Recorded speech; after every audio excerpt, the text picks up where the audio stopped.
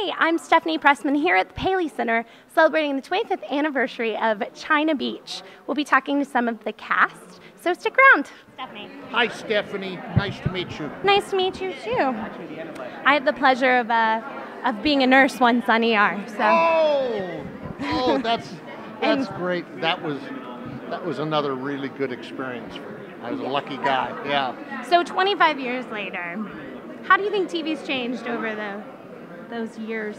Well, I mean, the simplest answer to that is they wouldn't make China Beach today. Well, maybe on a cable channel, but no network would touch this.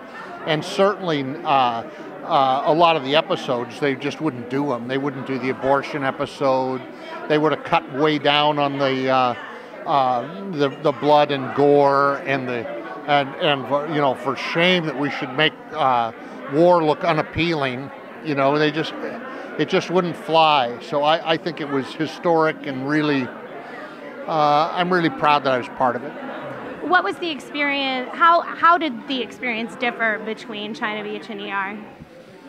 Well, first of all, with China Beach, I'm a Vietnam vet, so China Beach was a special.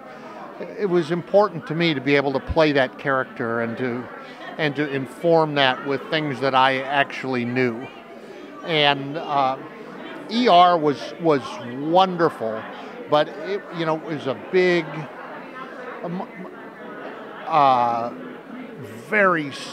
it was fantastic, but it was a big, slick production compared with China Beach, that was almost guerrilla filmmaking, and we were just out in the mud and working. So, some days I remember one day was 28 hours, and that would never happen on ER, and it would never happen on any TV set today.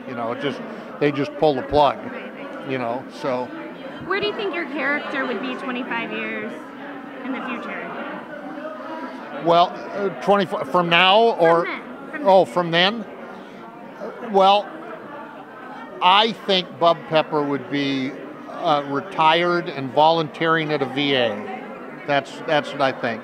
I think he'd be probably retired in Missouri and going down to the VA 2 days a week and answering phones. That's what I think.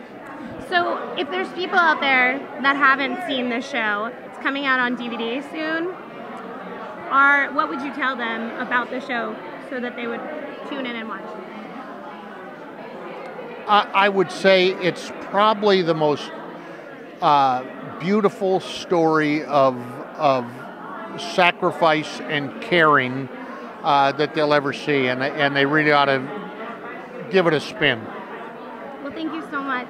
Thanks for taking the time. And we'll look for it on DVD. Thank you so much for watching. Make sure if you liked what you saw, you click like. If you want to see more interviews like this, click subscribe and leave us a comment telling us what your favorite medical drama is. And we'll see you later. Bye.